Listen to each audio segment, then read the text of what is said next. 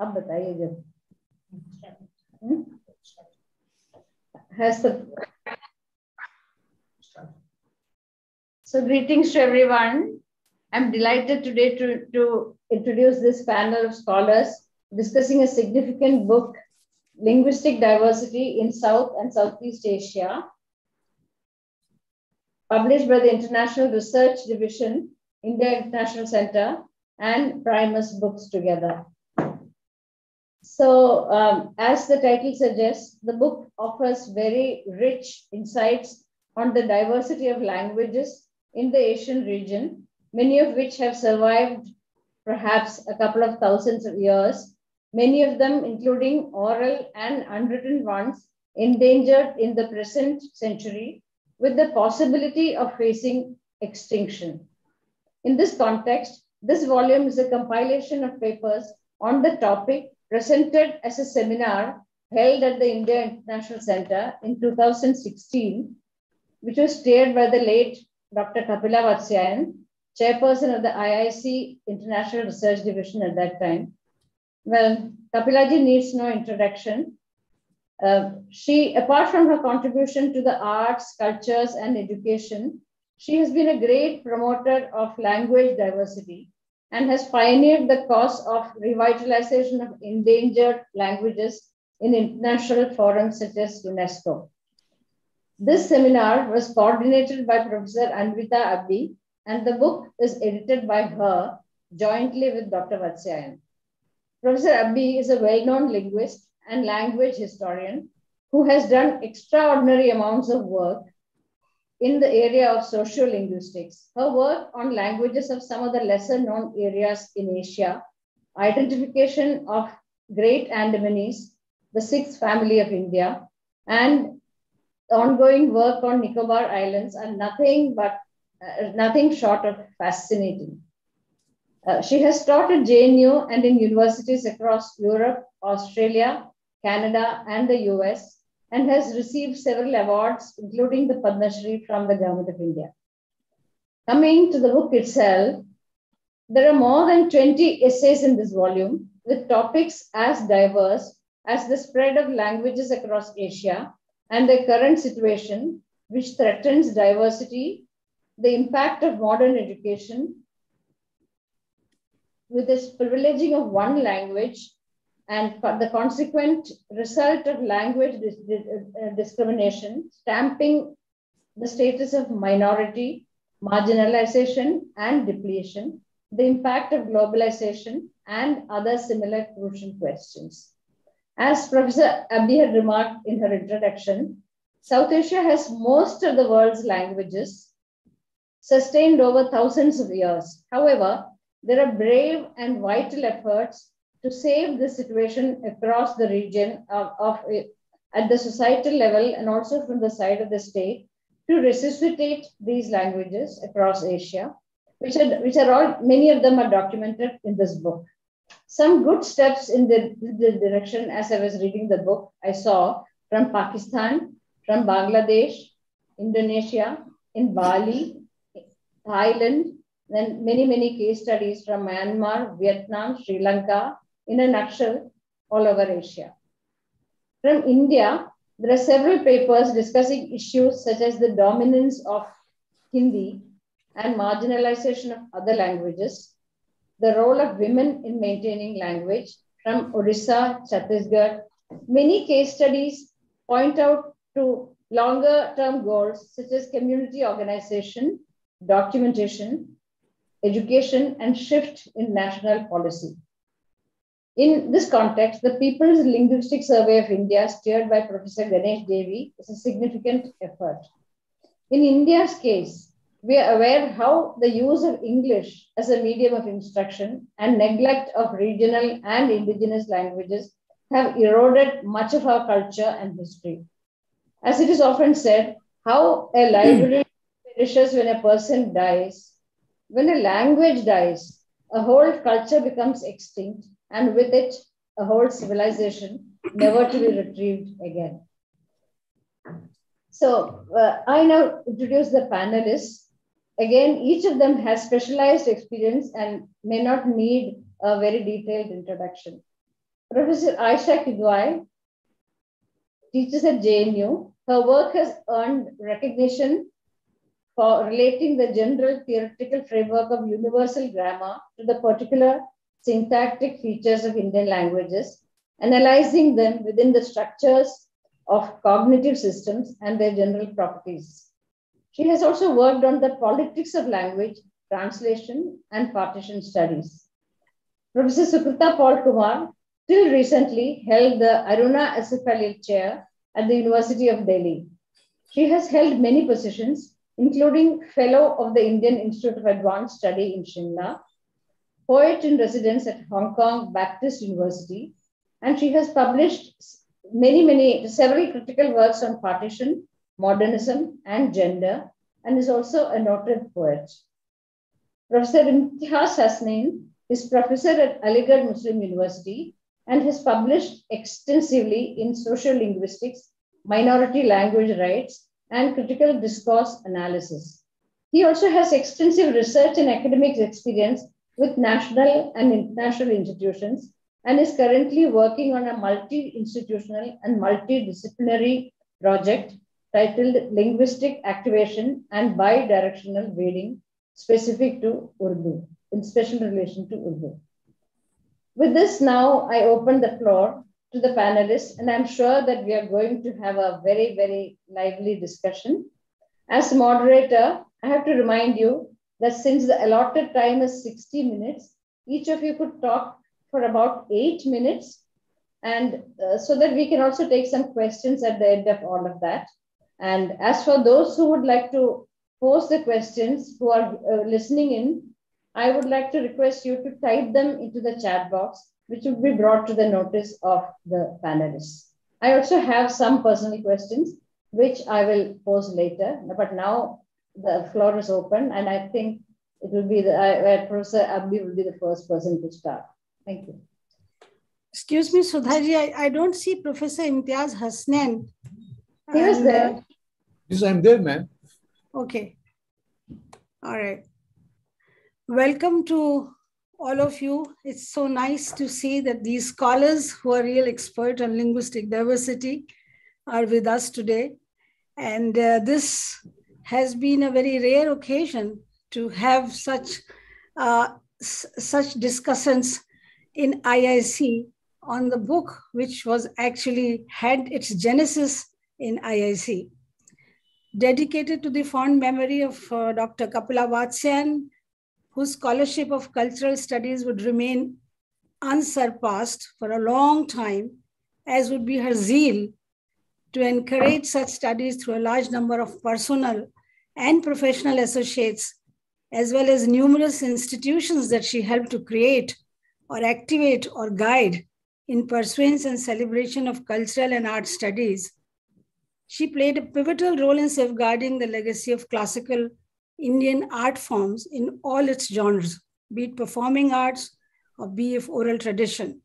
And it is in the light of this oral tradition that she thought of this international seminar to hold. To such an epitome of a persona, we dedicate this volume, a humble volume, to Dr. Kapila Vatsyayan. It's ironical, it's very, very ironical that she is one of the co-editors of the book, as well as I'm trying to dedicate the book to her because she left half the way. You know, she arranged the conference right from the whole idea of the whole concept from the inception to the culmination. She was part of this project. She was there to host all the delegates, and we tried to have all the 8 countries of Southeast Asia. We managed to get all the countries of South Asia. We also tried to manage to get all the Southeast Asian scholars, but somehow due to some restrictions by the respective governments, permissions were not granted at the right time, so some of them could not attend. However, Kapila ji was very, very close to the concept of linguistic diversity and it's the erosion of linguistic diversity. We used to talk about this, because we both realize that, and I'm sure the other panelists on this panel also agree that linguistic diversity is part and parcel of the diversity of life. in nature and culture. And any loss in linguistic diversity is a loss in vitality and resilience, as Louisa Murphy says, of the whole web of life. In fact, the whole field of biocultural diversity today takes a shape in which it is proven beyond doubt that there is an inextricable relationship between language, knowledge, and environment and culture. And this is what I think the volume tried to, or at least the seminar tried to emote. And only the discussants can say whether we succeeded in this goal or not, because we do believe that there's a relationship between biodiversity, cultural diversity, and linguistic diversity is inseparable. The other questions which actually bothered Dr. Kapila Vatsyayan and to me also was the question of linguistic imperialism. And the single language dominance, we realize that always leads to linguistic imperialism. And as I've written in this book, that linguistic imperialism and linguistic marginalization basically are two faces of the same coin. This is the two aspects of the same spectrum. And this issue had been addressed in a number of papers in this volume. Similarly, the other question or the other issue which really troubled us was of the linguistic apartheid. And that situation has been created recently because we have ignored our unwritten languages across the Asian subcontinent. And in this respect, the South Asia and Southeast Asia share a lot of concerns because there are approximately 3,000 unwritten languages today in the Asian belt. And these languages are being eroded gradually because of the dominance of one single language. So the linguistic imperialism leads to linguistic apartheid also. There has been a massive language shift in several communities, and that also I thought would come out in the Asian belt. And it has, many of the authors could bring this out because language shift is not merely a shift in the verbal repertoire. As we know that when there's a language shift, it basically leads to language loss, language and loss of culture, loss of philosophy, loss of worldview, and plethora of other related aspects. So with these basic issues, we started this seminar and we culminated in a session where we realized that we have very similar problems to share across the Asian continent. And perhaps the reasons for problems are also very similar. Now, we also discussed how the erosion has to be arrested. We also discussed how the institutions can play a role in it. We also realized that Thailand is a very good example where there's an institutional support for these kind of activities.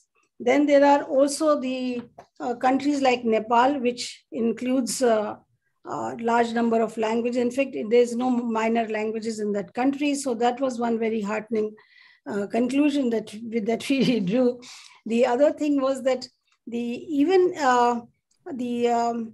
other countries were clamoring for the fact that the multilingual education should be promoted, just like we want in India. So there were many similar issues, which I'm sure will come as we discuss more and more. Let me inform the audience that the scholars for this discussion, for the book, I should say, or for the seminar, were drawn from various disciplines, namely linguistics, literature, political science, education, folklore, anthropology, social science, and community knowledge.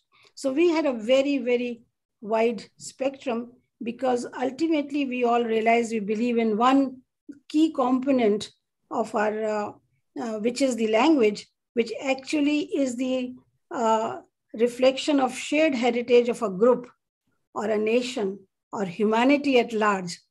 And language basically has a major role in fostering social cohesion. And this is very well reflected in one of the articles, which I'm sure the readers must be very much enamored by, Sastri Sunarti, where she talks about the Lego dance of Alila people in Indonesia. And this is a reflection of how oral tradition maintains social cohesion, because the share of the knowledge and the sharing of the same ethos. But rather than discussing more about the book, I will come again when there are questions and answers. So I'll pass on to the moderator, Dr. Sudha Gopalakrishnan, to take on from here. Thank you. Very succinctly, I think you have put all the points, put forth all the points. Also, it was very revealing that there are no major minor gradations in Thailand, and also about of course I read about this Lego dance, and it was fascinating. Indeed, it was fascinating how through an oral tradition, through a dance performance, I mean, this kind of cohesion, community cohesion can be brought out. Was very interesting. There are many questions, like you said, which will come your way. But now let me just ask, I think Professor Aisha Kidwai to take the floor, please. You're not audible right now. You're not audible, Aisha. That's right. Hello, thank you very much for inviting me to be part of this panel. And actually, very sincere congratulations to Professor Anvita, Abbi, and the IIC for bringing out what is a very important volume at a time when the International Decade for Indigenous Languages has just commenced from the UNESCO. I find it important when one reads a book, one reads it, of course, for the information and the knowledge that is contained within it, but also how it dovetails with one's own thinking. So it's one of these seminars where actually I'm 100% confident that we are in like-minded people, amongst in like-minded company. And what is very nice is to read a book where you're completely like-minded as well. So it's impossible actually to do justice to the very interesting essays in this book. So I thought I would dwell really on what my thinking is, because it's something that there's information, as Professor Abbi already said, that the book gives you about the incredibly common patterns that we have across South and Southeast Asia. We have maybe one or two languages, usually English, plus in India's case, 22 languages at the top. So we have a pyramid of a hierarchy where there's what Ramakant Agnihotri has called a multilinguality. So that's India prides itself, for example, on the fact, or even Indonesia prides itself, that there are a few languages that we have accorded a certain status. And then there is a vast number of languages, big and small, which make up the middle and the bottom of the pyramid, and we're not even talking about variations within those languages. And this pyramid, is of concern to linguists, to social scientists, to states, or perhaps states are not concerned enough, is a criticism that we can make. And what the essays in this book do is tell you exactly what the status is. And the lens here, so if you can imagine yourself in a Google map. So as you zoom in, so there are essays that zoom into, for example, northern Pakistan. There are essays that take a national view, like Bangladesh. There are essays that look at just 3 communities. There are essays that look at a dance. There are essays that, as you zoom in further, if you zoomed into map in JNU, you most probably be able to locate my School of Languages where I'm sitting right now, and you'll find there are essays that look at the question of language vitality and language shape, and really the family, the household level. And one thing that the essays do is show you that really, as far as language vitality and language, especially language apartheid is concerned, that the finer you go, the more reasons you find for language shift. So some of the really very nice, very detailed essays are the essays that look within a community. What is the attitude? Community which is considered to be one community by the state, speaking one language. But actually, you find that there are three communities and they have very distinct attitudes towards each other, not necessarily that they have animus towards each other. And if you go down to the household level, in article by both Ramadasa and by Karthik Narayan, you see that there is difference in attitudes and therefore maintenance of language along the lines of gender. If you zoom out a little bit in the Indian state of Jharkhand, the article by Sabira Hashmi tells you that there is. So this range. And this leads me to some questions that I've been dealing with, and I think I'm already using up my 8 minutes, so I'll be very quick. That when we talk about language shift and language maintenance, and we talk about revitalization projects, the usual frame of analysis has been state policies. So we begin with constitutions, and we begin with the provisions there, and there is a reasonable diversity between, even in South and Southeast Asia, even though we became independent around the same time, that there is a difference in whether minority languages are recognized or not. In India, in one sense, you have a hyper-recognition of minority languages, in which it says, but that hyper-recognition has just meant that it has stayed on paper. And compare that to Sri Lanka, where there is no record of languages, official recognition of minority languages in the constitution. It's one nation, two languages. And that second language also had some bit of fighting to be able to be recognized. And then our discourse always looks at the macro level. Unfairly to all the other speakers, and because I don't have so much time, I would like to flag out for us the Thailand and the Indonesian experiences. And certainly the Indonesian experience is perhaps most akin to ours, because again, some 800 languages, different language families, mostly not classified. And what that article signals was that planning and talking about language endangerment and language diversity at this big nation state level is wrong for two reasons. One, as Professor Abbi already mentioned, that people are actually multilingual, that in their linguistic repertoires, there exists not only one language. And this is certainly a hangover of our colonial past, where we as people were mapped onto into our communities, and we were mapped irrespective of our localities and the multilingualness of our name. We were mapped onto one language. And that legacy has led to the unambiguous identification of a minority language, because we are not considering the other languages and the way that functional load is distributed. I think this is particularly the case. So the articles from Indonesia and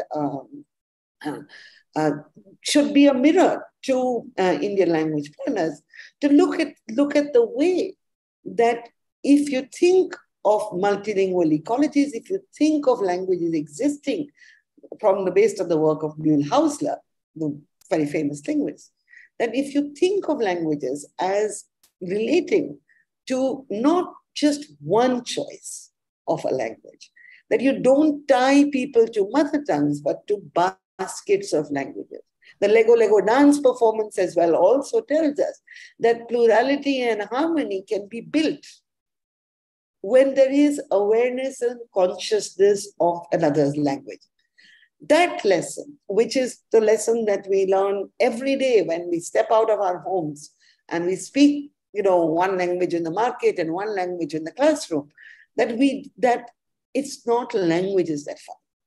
The second point that I want to make again from the Indonesian and the Thai experience, is the role of linguistics that these essays make one think about, the role of linguists. So linguists have become a bit of doomsayers. We are always trotting out the figures of 7,000 languages endangered. Our job is to preserve them. But if you actually planned with the knowledge base in society, the way that you do prestige planning, the way that you revive and maintain languages, linguists have to work with communities. Again, as a discipline, perhaps something of our history as a discipline of linguistics, which is just as recorders of languages and their endangered status. So let's grab the data before they go away. What this multidisciplinary volume shows us is that everybody had a perspective on language. And the issue of maintaining language is not something that only governments can do. Linguists have to work with social science and communities and theories to work together to be able to read language's social meaning. And for the discipline of linguistics, I think that the book, the fact that this wonderful seminar and then the subsequent essays that have come out have shown to us the diversity with which the question of language as multilingual people must be approached in multilingual societies.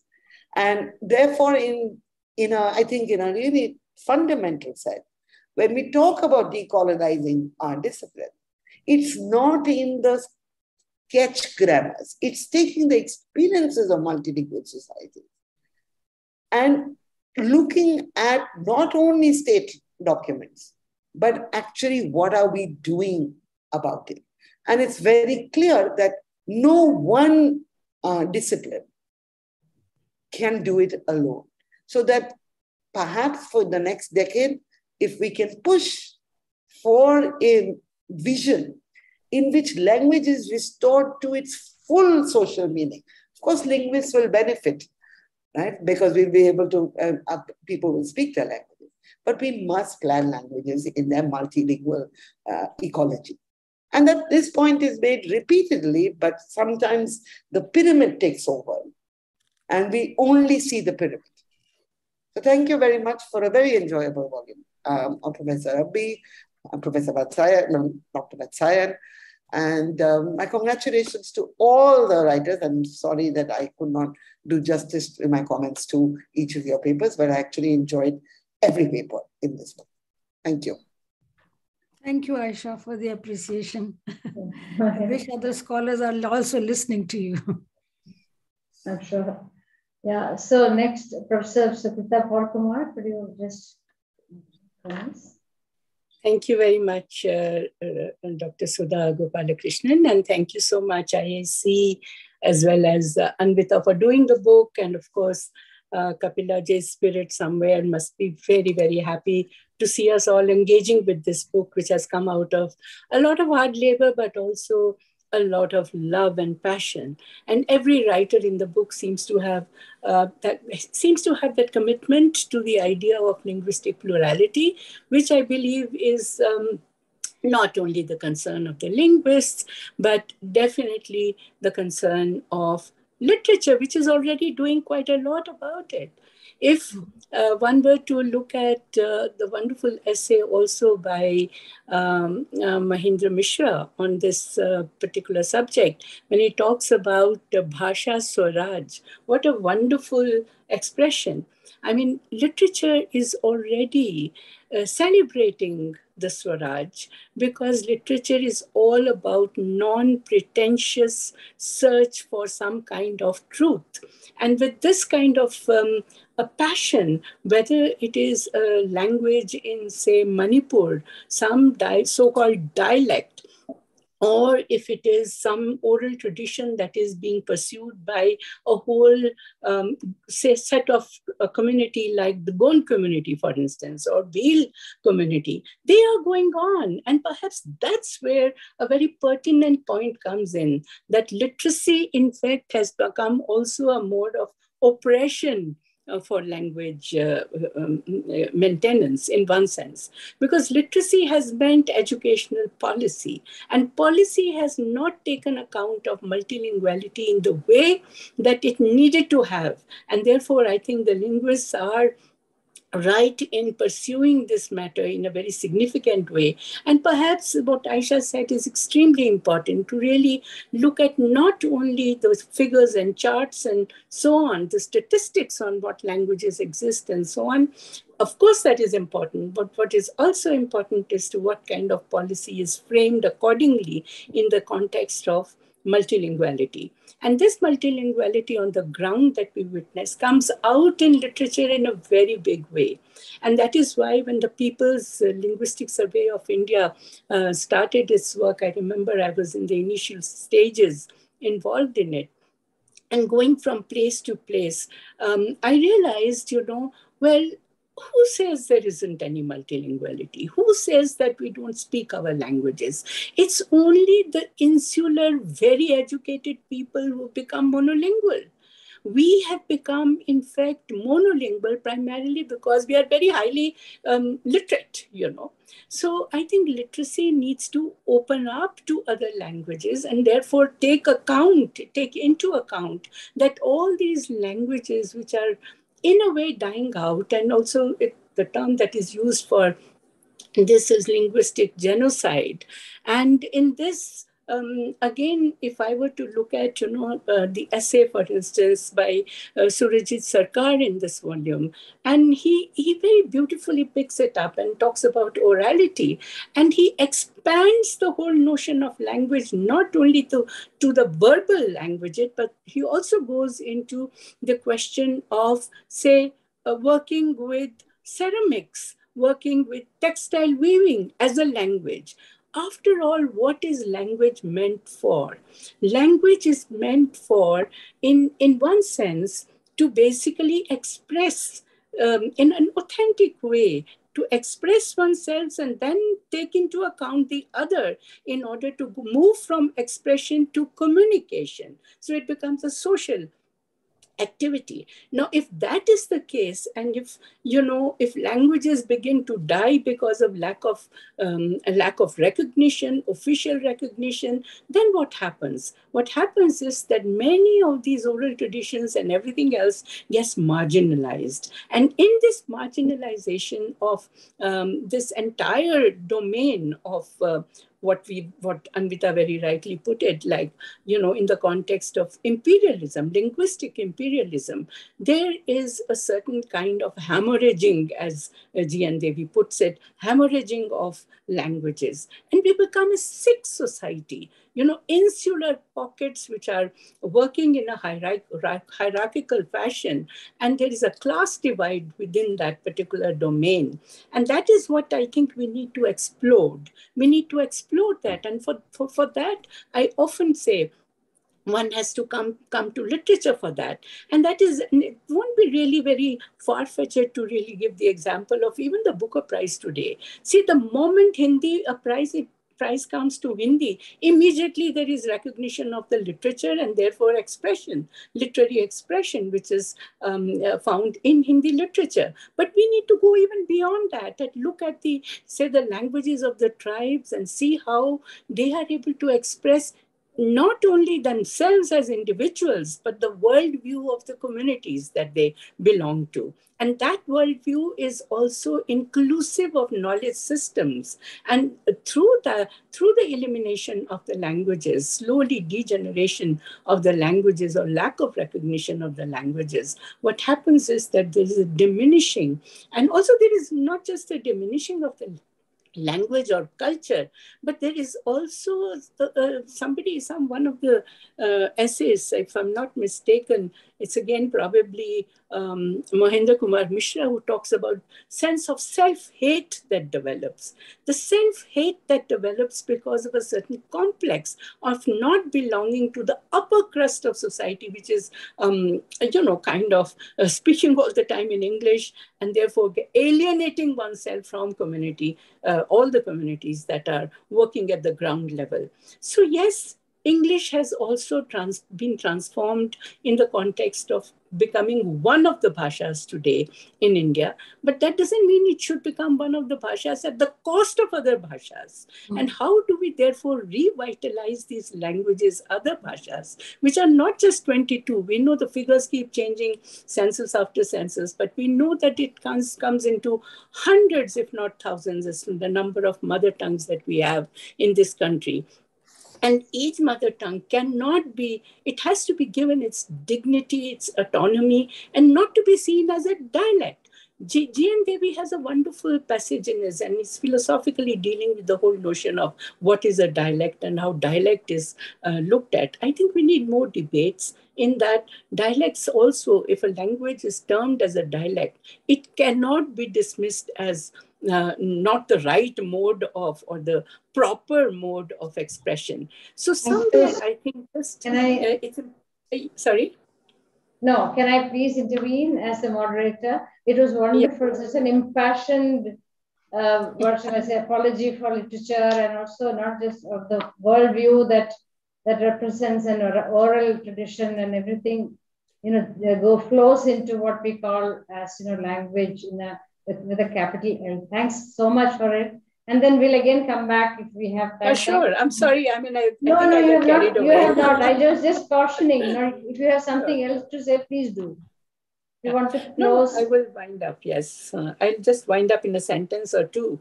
And I just want to basically talk about the existential crisis that comes up if the language is denied to oneself, the language of one's being.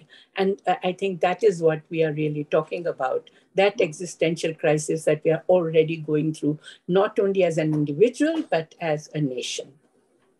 Thank you so much. Now, please, Dr. Hasnain, will you please say what you...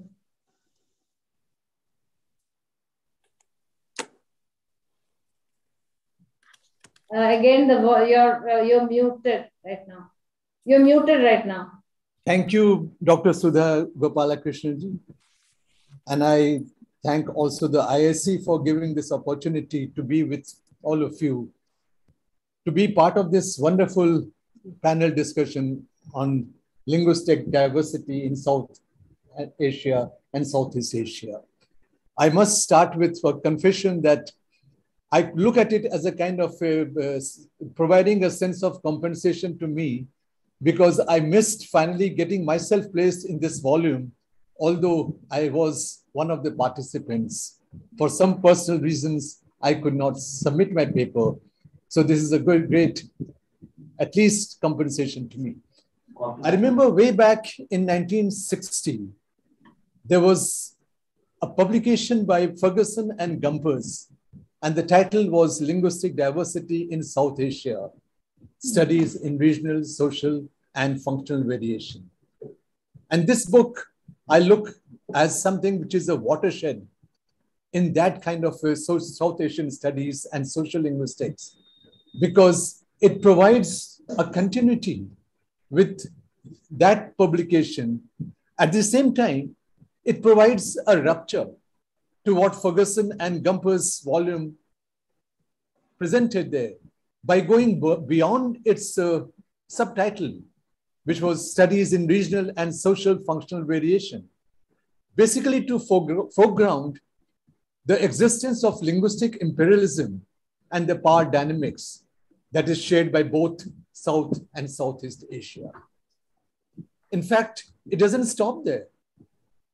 The collections that it has, it's remarkable in that sense because it has expanded the territorial ambit by connecting all the nations of South and Southeast Asia in terms of presence of linguistic diversity and in its treatment of linguistic diversity as representative of the biodiversity which has existed and sustained the indigenous communities. And we all know that no biodiversity can sustain itself without a linguistic diversity. In fact, what is another thing that the book makes it a landmark is that it is bringing that openness and contemporaneity, because it is treating language not as a referential code, rather than actual use with indexicality. And if you glean through the papers, many of the papers have looked at language in terms of parole, in terms of language use.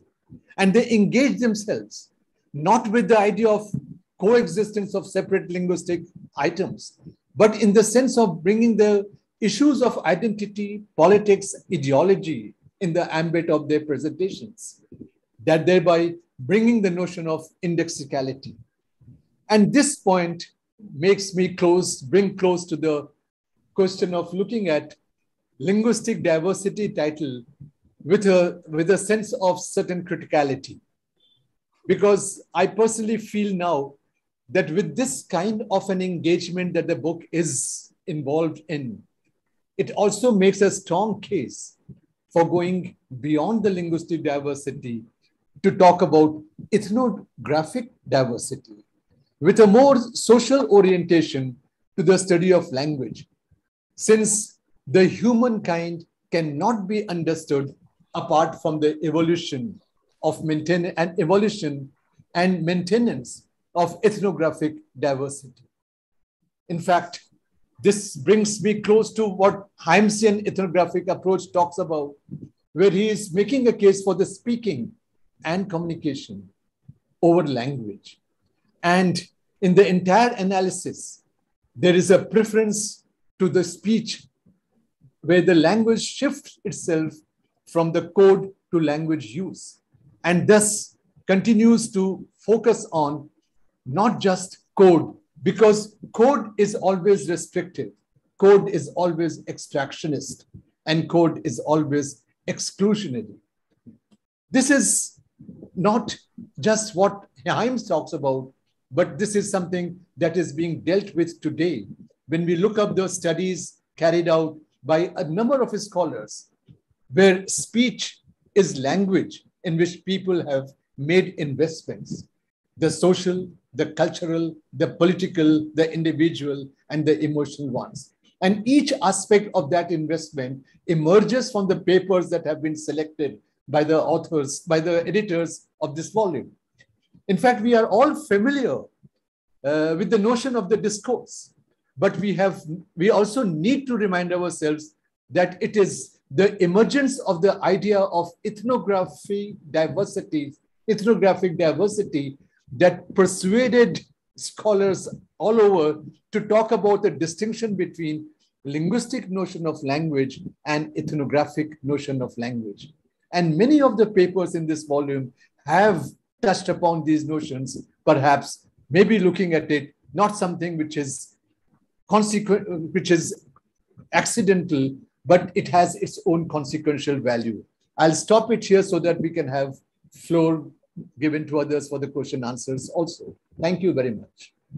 Thank you for a very concise, at the same time, very pertinent points that you raised. Thanks a lot. Now, I think I will reserve my own questions and I'll open the floor to the people who have raised some questions. I will read them one by one.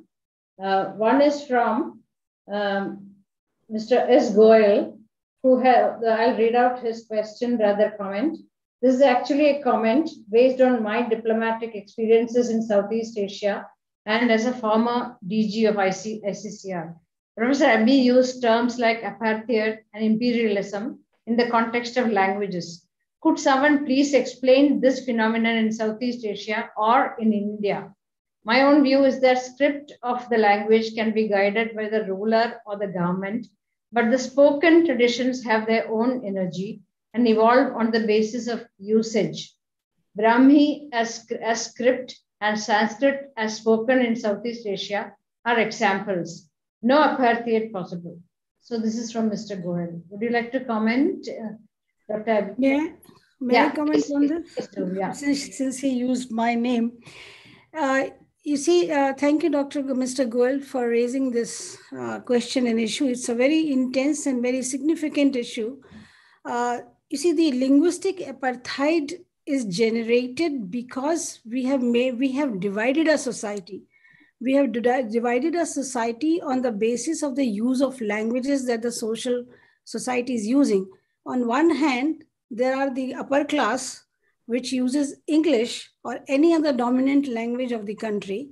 And there are others who, as you said, there are several dialects which has its own energy. However, it is these what you call dialects. Actually, linguists don't like the term dialect. We just say varieties of language. These varieties are dying out or being killed. The word killed can be used because it is the speakers themselves want to forget their languages. And you can see right at home in Jharkhand, most of the tribal languages, especially with Kurukh, we notice that the Kurukh speakers want to forget the indigenous language. Either they want to learn Hindi or they want to learn English, in which, in fact, there is an English Devi in Jharkhand, which everybody wants to worship. So what this divide of recognizing one language at judiciary level, at administrative level, and at educational level, and ignoring the others totally at these three fora, of course, generates a kind of a linguistic apartheid. So unless and until we recognize our unwritten languages, which are more than 800 within India, as I said, there are 3,000 across South Asia and Southeast Asia, but closer to home, there are more than 700 to 800 unwritten languages.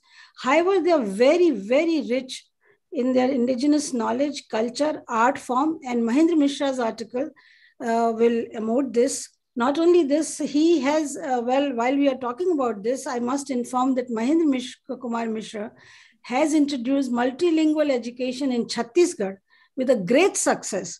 The tribals have started coming to school, the dropout rate has gone down, and some kind of dignity, honor, and pride has been imbibed in their mother tongues.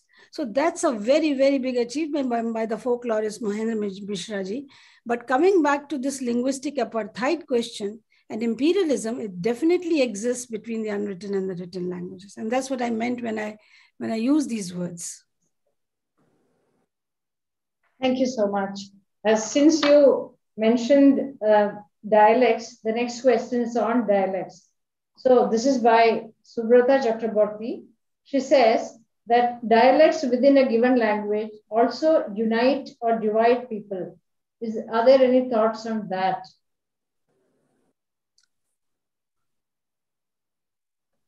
So who would like to talk about dialects?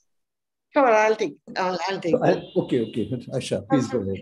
So I think we're all dying to trot out the Weinreich quote at this point. So the very famous linguist from the 1940s made this very pithy and very apt comment, which is a language is a dialect with an army and a navy. So you're absolutely right that dialects can divide, but what exists as social phenomena in language are only dialects. It's which dialect that gets to be a prestigious language. That is not decided by the linguistics of the event, that's by the social political configuration. So if you just went 200, 300 years ago, then one of the big literary languages was Brajbhasha. The other was Hindi. And now if you look at the situation 300 years later, so unity and division are created, I don't think, by languages or the existence of many dialects. Our consciousness of what is a dialect is also, is really a reflection of who has the power. So who speaks what with whose blessing?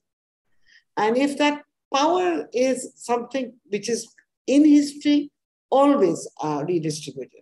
So you're a Bengali, I think, so you'll be surprised to know that if you look at the census of India, the census of India lists a language called Hajong as a dialect of Bangla. I can assure you that if you were to speak to a Hajong speaker, because this is a very interesting language, it was a Tibeto-Burman language completely from a different language family, and which over centuries, because the speakers shifted but didn't lose their Tibeto-Burman base, the substrate of that language is a Tibeto-Burman variety on which there has been Aryanization. But officially, you are told that it is a dialect of Bangla. Every linguist will tell you that it's an independent language. So the divisions and the unifications are spurious. They're not based on linguistic criteria. They're based on social criteria. And the antidote to this feeling of division or the feeling of unity, I think is the same. All languages, all speech varieties are equal. That's a central tenet of linguistics.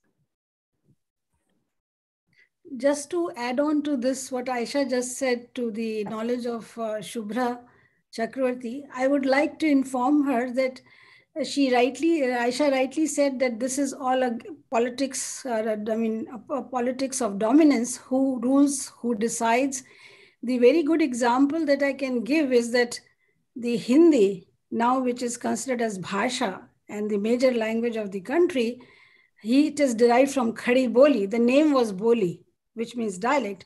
And Braj Bhasha, which had very, very rich literature, has now become a dialect of Hindi. So the tables have turned, So Braj Bhasha becomes a Boli now, and the Boli has become Bhasha. And there is no linguist who has done this. Linguists were not even consulted, to have this kind of nomenclatures changed. That's why I was saying the language and dialect are only the names which are being used by the people who want to rule in certain way. Okay, Dr. Sudha, you can go ahead. Thank you. Another related question from Nirbhaya Kumar. I'm wondering if any of the panelists can comment on perhaps self-imposed psychological superiority of certain languages. For example, most people learn English over their native languages. That point, if anyone wants to take. If I may get into this, I think it's not really self-imposed. It has a lot to do with policy. It has a lot to do with the hierarchy that all of us are talking about. The way hierarchy is established sociologically and politically. It's most politically, and then it gets into sociology, and then therefore alignments and aspirational points come up when children are made to speak only in English, for instance. And then you belong, immediately there is a class shift the moment you acquire English language and a certain accent in that language. So therefore, I don't think it is self-imposed. I think it has a lot to do with the way our politics have, linguistics and politics have functioned over the last many, many years. So, in fact, adding to that, I would also say that this so-called self-imposed is basically a product of your ideological construct. Because there's a particular ideology that is working that makes you feel that it is superior, or that makes you feel that the other one is inferior. And that is how you feel that I should give up my own language and go for this superior language. There's a whole set of ideology that is working behind it. Thank you. Another one from Shweta Shukla, who's asking, you talked about Bahasa Indonesia, and I can't agree more with you of what you said. Having lived there, I realized how in around 50, 60 years, a mixed language, Bahasa Campur, spread and became popular in a wide and populous country. Why do you think we did not see a similar phenomenon in India?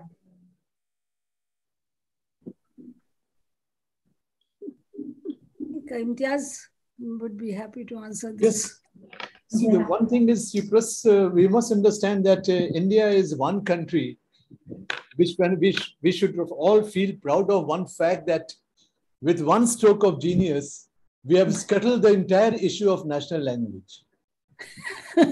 This is remarkable. And as a result, we cannot make a claim that there is any language which is a national language. So this kind of a thing that has been possible here, and this is not the case with regard to Bahasa Indonesia, because we have at least been able to say that all the languages that are there as part of the scheduled languages are all national languages. And we are only talking about the official status that has been conferred on some, which is there, and those are the official language. I think I'll... If I may add here, while it's true that we have no national language, so it's the lingua francas that stretch across huge zones of India, because people will communicate whether they are speaking an official language or not. And what you have in India is actually a stunning amount of, which are also considered minority languages, but they're actually spoken by huge majorities of people. So if you look at the language Sadri, which is called Nagpuriya, and there are films also made in Nagpuriya, but nobody lists it as a language that we are supposed to be proud of, which is spoken from Nagpur all the way up to Assam, where it's called Sadani. So there are huge languages. There are Nagamis. There are huge number of languages across the Hindi in the Bhili belts. So there is or Marathi and varieties of Marathi all the way up to Karnataka. So it's a question. This is why, the point that Dr. Abbi was making, that there is an apartheid, that there are languages which people have named, which people speak, which they use for inter-community communication. But those languages don't make it into any list. And they are not written. They change from region to region. This is different from the case of Bahasa Indonesia, which through state power, please correct me if I'm wrong, but through dissemination, through a variety of state systems, this language has gained prestige as the link language across Indonesia, which is quite similar to us. But do we need one language? Do we need one language in a country with as many diverse language families as we do? Of course not. People will communicate but we should recognize those languages. I would like to inform and add right here, because Shwetaji, you may be happy to know that India has developed a kind of a lingua franca in Hindi across the nation, from Tibeto-Burman area, that is meaning from the Himalayas to the way down to the Andaman Nicobar. Hindi in its non-standard form, without any these trappings of the standardization, is used across the country in different ways, and it has many, many varieties. So especially in Andaman Nicobar, it is people with pride say that we use Hindi. That Hindi is very different than the Hindi used in Delhi or in Jharkhand or in Bihar that Sabiha Hashmi talks about in this volume, or anywhere in the Dakhin in Hyderabad. So Hindi has emerged as a lingua franca, and especially in the areas of the Himalayas, you would be happy to know that the kind of work that the Bahasa Indonesia are doing in Indonesia, Hindi is doing among the various tribes. Because before the advent of Hindi, no tribe could understand any other tribe. The languages there are mutually unintelligible. After the advent of common Hindi or a lingua franca Hindi, there have been intermarriages, there have been religious congregation in Hindi. But that Hindi, if you listen to, you may laugh at. But it is a Hindi, and it's another version of Hindi. So people do develop a common language to communicate across. Yeah. So there is another question from Shubha Bhattacharya, who talks about the partition of India has resulted in the loss of some Punjabi dialects that were spoken only in parts of Punjab that are now in Pakistan. It results in feeling of uprootedness of the migrant population in a very profound manner. Are there any studies to record the loss of such dialects and the effect of such loss on the affected populations? I don't think. Can I just say one statement as a non-linguist, because I feel quite lonesome here being only a literature person and not a linguist. However, I do want to stress on the point that, these dialects, call them varieties, dialects, whatever.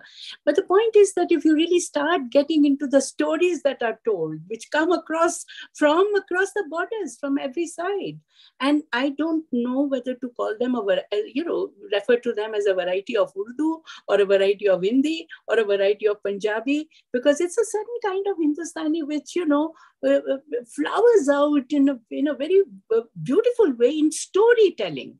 So I think that's one way of, these collections that come out from across the borders. If you were to look at them without going through the translation, just in maybe Devanagari script, if they were to be turned into Devanagari script, there would be an immediate deep glimpse into the connections that we have with that part of the world. Sukrita, you didn't have to feel bad that you're the only literary person in this whole group, because one thing, I am also there. Secondly, the next question is about you, or rather comment. Professor Sukrita very rightly spoke of the need to provide dignity and autonomy to languages, especially the ones at the verge of near extinction. The language of Indus Valley civilization, Sindhi, suffered a blow in India, as most Sindhis left lock, stock, and barrel at the time of partition. As they did not get a piece of land, most scattered in various parts of the country, which further damaged the cause. Is there any empirical data available in the state of Sindhi language, on the state of Sindhi language in India? And this is from Jayashree Jethwani. I could quickly respond to this. Well, Sindhi is one of the scheduled languages. So actually you have information about how many speakers of Sindhi there are in India. Every 10 years, the census trots it out. But census data always has to be approached with caution, because it's a matter of language loyalty. So people give the return, not based on their real linguistic knowledge, but what loyalty they have to that Sindhi identity. So you could get information from them. But there's also Sindhi writing. But I would say that this is a language which is, because precisely for the reasons that you've said, and its assimilation to majority languages, that this is a language that is not healthy in the current state. It's not healthy, despite being a scheduled language. Again, reasons are the same, because orally it's not transmitted across generations. Yes, same thing. Though you see, even Sahitya Academy gives award in Sindhi every year, so it is recognized at the literature level also. But all those recognitions are good for nothing unless people speak the language at home. But fortunately, Sindhi is spoken, and it is a flourishing language in Pakistan. So, there are translations of Sindhi stories into English that I have read. So one can make out that younger writers are also writing in Sindhi. I think what you need is a policy initiative that will reintegrate the use of the language as a spoken language, as something that people will want, some domain of use. And that is something which Sindhi language domains have been utterly taken over, whatever dominant language that is spoken, and intergenerational transfers over. Another thing is that Sindhi in Pakistan is with a Perso-Arabic script. Yes. And and that's the reason why it's still flourishing there. Right. This is not the case in case of India. Yeah. We have some more questions, and one of them is actually a very good comment from Mahendra Mishra. He says that, I consider if the unwritten languages are introduced in schools, language revitalization can be possible through a strong community initiative. I am thankful to all the panelists to nourish minority languages through this book. Grateful to you all. I felt honored for my hard work. Well, we learned a lot from him. So I'm sure he's listening to that. So the next one is from Sahina Mehra. What will be the impact of Hindi imposition in India? Very broad subject. Whoever wants to take it. Well, I think one impact, perhaps one is already seeing, but does one, so the idea that all communities are monolingual, that they, even very small languages, that they do not want to learn Hindi, that they do not, I think that kind of, I think colonial understanding has to change, just like that, whether they want to learn English or not.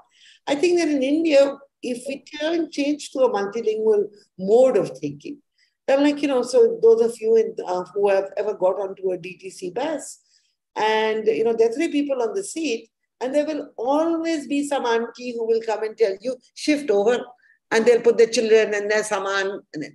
This is the model by which we must look at how Indians look at, in multilingual societies, look at languages.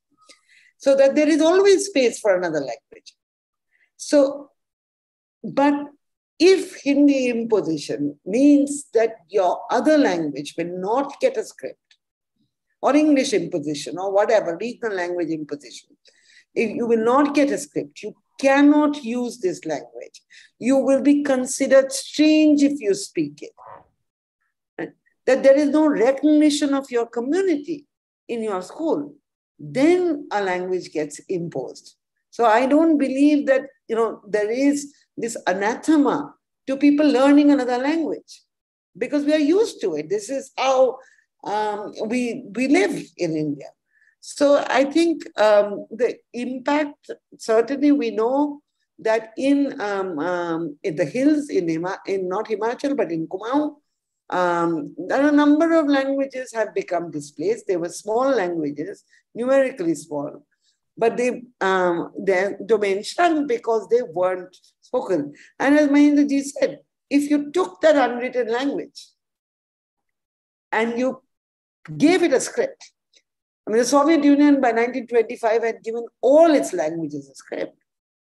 And 100 years after that 1925, we have not given Indian languages a script. I think maybe 70 languages are written. So that is the crisis before us.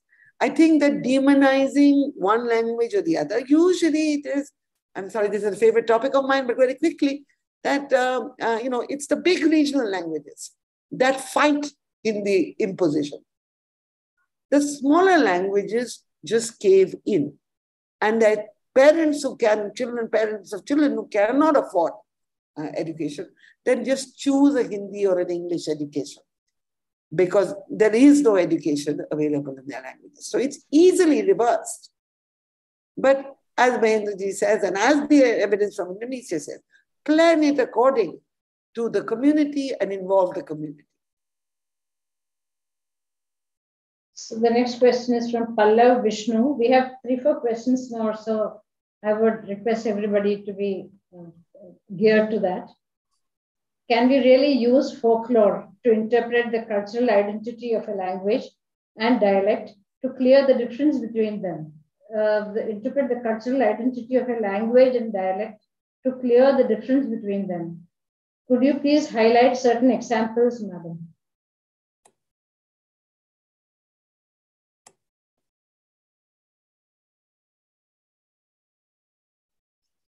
I think it means, how language language as a more wider phenomenon and dialect as a subsect of it, something like that. So is there a difference between them, and how does it impact? So that's a question. If I have understood him right, I'm not sure. You see, in folklore, whether it is of dance or music or telling a story or mythological stories, see, many of the there is an input of several languages, varieties of languages. And for example, how the characters are speaking. So when you hear a particular epic also, which goes on overnight, let's say in Chhattisgarh, there was a Halbi epic I was listening to, and I realized there is a lot of Hindi in it, because depending upon how the speakers are the reacting to it. So folklore definitely gives ample avenues of all kinds of characters which exist in your life surrounding you to emote in their respective languages or dialects or varieties and so on and so forth. Folklore is a very good representation of society. So yes, these are represented in folklore. And I personally think that the oral tradition, including the folklore, should be part and parcel of school education. There can be a period devoted to the indigenous folklore, studies which belong to that same community that the students are coming from. And this way we will enliven our language, sustain our language, as well as give a lot of information about the indigenous communities. And if I may add, it also acknowledges multilinguality, because folklore very easily is inclusive of other languages that exist around that. There is no notion of what we call pure Hindi or pure, which is always an imposition from the outside. So I think it's a very good idea to have folklore mainstreamed. Yeah, so since we have overstepped time, I would request everybody to be a little bit more briefer about comments, and also even the questions. I think questions are also very long to grapple with, So on that point, with that point, I'm now going to Ashok Atri, who is asking a question. Have you looked at successful examples of preservation of languages elsewhere? Switzerland keeps High German and local German dialects. Zambia teaches every child English and other tribal tongue. There is no friction and dialects are preserved. So is there a way, can one learn from this kind of bilingual or multilingual scenario? So, in principle, the three-language formula was intended to do this kind of work, but can't go into any details about it at this point, but that's where it didn't work. But in principle, we have architectures that will enable us to do it, except that we don't have, relating to the next question, we don't have a policy on how it is to be done. And for such a big country, the delivery has to be, the uniformity is what is sought. But we have MLE in place. That's also... Yes, in a few places. So that... Yeah, not everywhere, but in some places, yes. Okay, there are two more questions. One is Anita Nagpal. Why is it that we really have no language policy which keeps in mind the pedagogical implications of language in school education, of how learners make sense of the world around them? Decisions are taken politically or through administrative considerations. It's more like... I could say, I'll be very brief. Yas can answer this, but we agree with what she says. Yeah. It's good that we don't have a language policy. Actually, of course, we have a posture of policy, but no language policy as such. And the way the policy is being imposed by the non-linguist people, I personally feel that it's good that there is no policy also.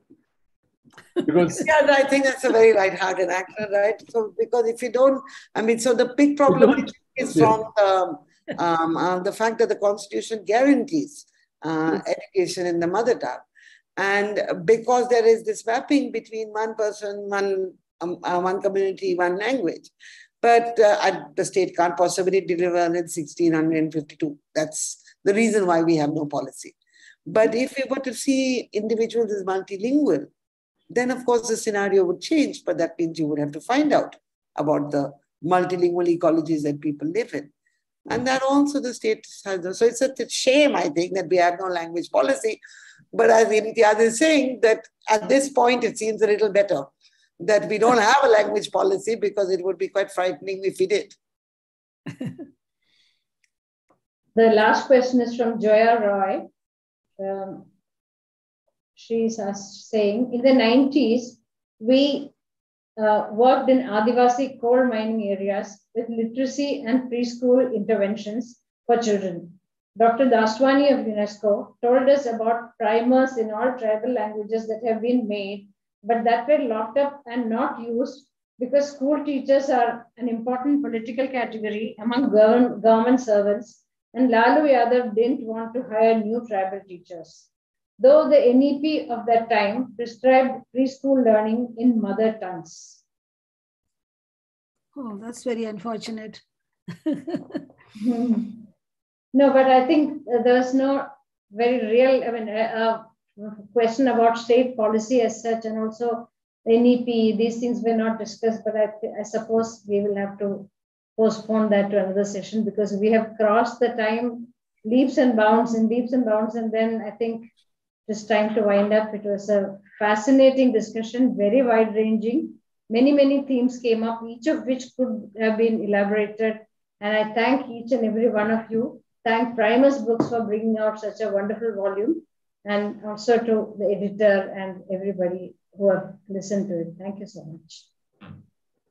Thank you very much. Thank you very much. Thank you very much.